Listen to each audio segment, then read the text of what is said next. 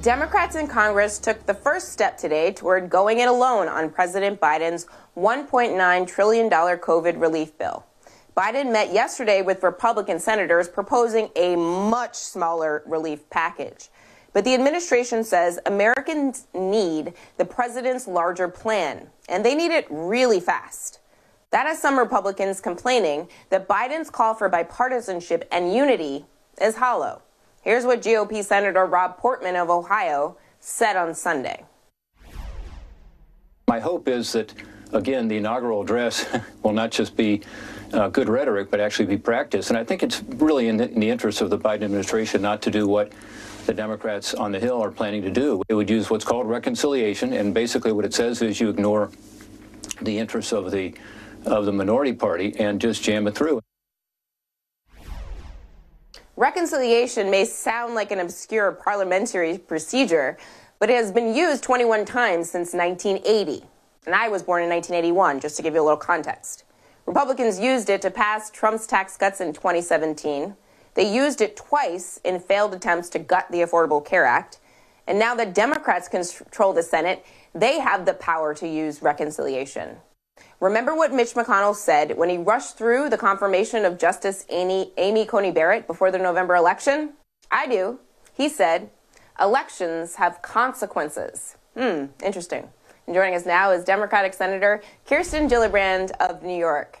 Senator, we'll get to the COVID relief bill in just a moment, but since I have you here, it's really important that I ask you, as an advocate, outspoken advocate for survivors of sexual assault, what your reaction was to Congresswoman Ocasio-Cortez's IG Live last night, where she talked about surviving sexual assault and the trauma she experienced in the riot on January 6th.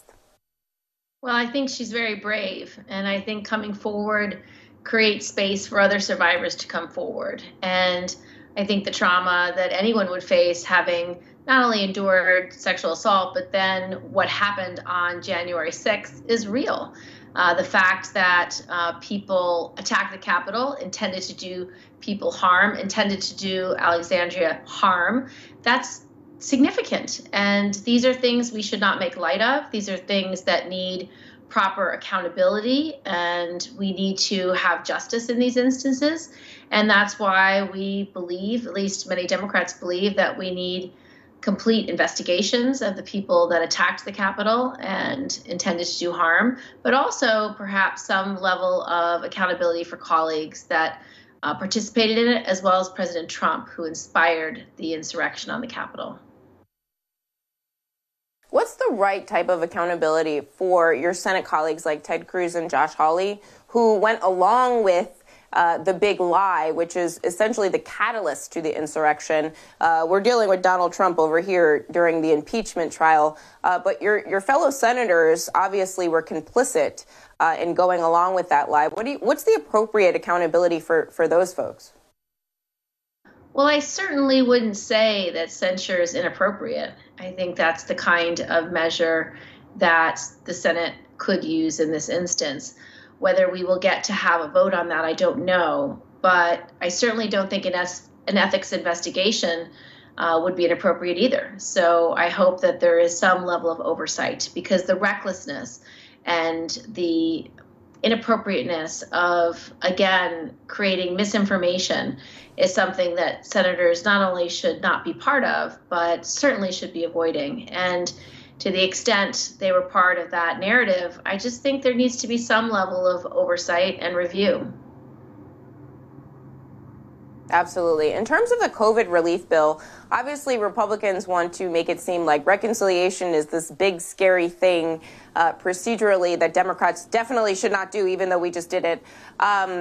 What do you say to that? Should Democrats use reconciliation if that's the only option to get the relief to the American people? Do you think that that's a strategy, Biden should be pretty open about? All I can tell you, Zerlina, is that my state is suffering. People in New York are desperate. So many people have lost their jobs. They have no way to put food on the table. They're worried about being evicted. And there's real fear and anxiety. So our job in Congress is to meet the need. And if we're unable to get a bipartisan resolution that meets the need, then we should use whatever processes we can. We need money for food stamps, for pandemic EBT, all the resources for food who are hungry, all the resources for people who don't have a home and who could be evicted, resources for our first responders, for vaccinations. We have to get these vaccines out, more shots in arms. We need more resources for our healthcare system, and we need money for our first responders. So these are real priorities, and I don't think this is the time for half measures. And I do think the politics of the moment is pretty rich, coming from people who use the same process to have massive tax cuts for the wealthiest Americans. $1.5 trillion worth of tax cuts for the wealthiest Americans. I would like to at least have that amount to help the people who are in grave need, and to make sure we have the resources for our first responders and health professionals to get more shots in arms.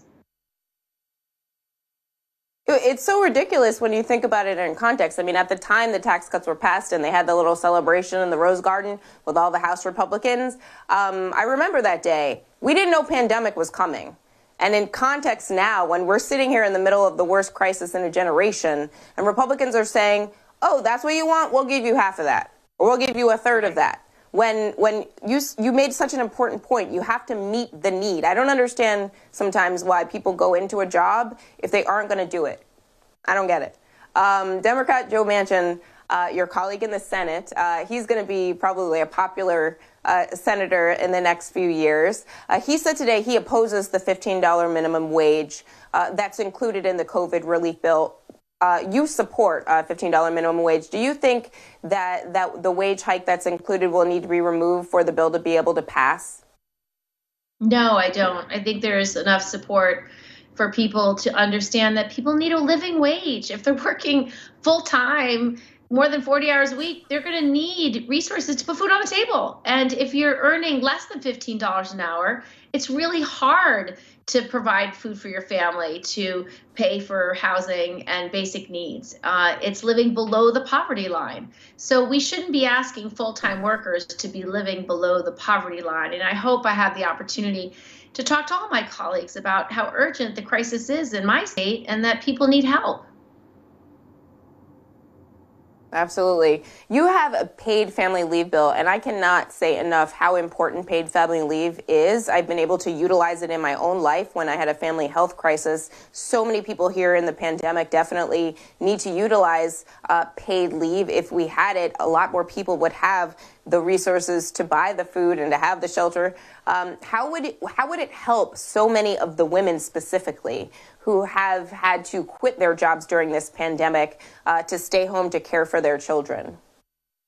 Well, the biggest challenge so many caregivers have had in this pandemic is that schools haven't been able to open safely. And that has caused so many families to go into disarray, because if children are home, then there needs to be an adult that can watch them. And more often than not, it is the women of the household that are staying home, compromising their own jobs and careers, and some not only losing their jobs, but losing their paycheck. And when that happens, it means less resources into a home, less money for food and clothing and rent and heating, and massive anxiety. And we've seen in December, there was net 140,000 jobs lost. Well, when you net out everyone who got a job and everyone who lost a job, it was women who lost those 140,000 jobs, and in a large part, women of color. So we have a long way to go to protecting all workers and making sure they can thrive in the workplace. And without childcare and without national paid leave, it leaves the burden disproportionately on women. Now, paid leave, we have paid leave in every other industrialized country in the world, not the United States. And so few workers get to take it. But what it would allow, if we had had it during the pandemic, was people could have kept their job, kept their income, and stayed home for 3 months while their children were out of school because of the pandemic, or because of an illness, or because of a family member who's sick. That would have made so much sense, because we could have just funded paid leave as opposed to all these other hoops we've had to jump through.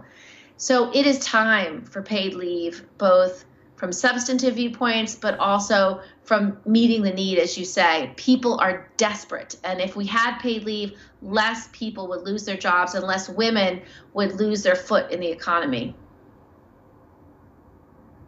One question I wanted to ask you since the inauguration, so you're here and I can ask, is just, you know, to reflect on Kamala Harris being the vice president, the first woman to have that role. And I look back at the Democratic primary, and while we did end up with 2 older white gentlemen as the options, we started out with a historic slate of diverse candidates and lots of women to choose from. If you didn't like that woman, there was another woman there. You know, that was the line in 2016.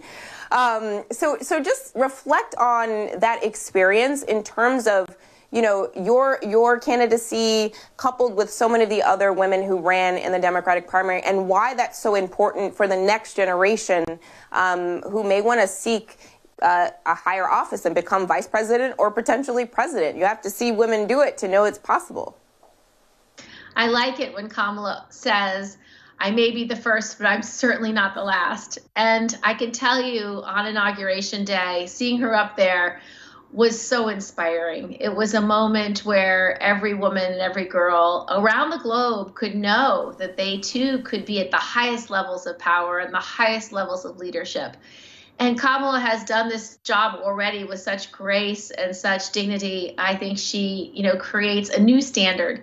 And I'm so proud of her, and I stand ready to help her in any way she needs as our vice president and, you know, in every challenge that lays ahead.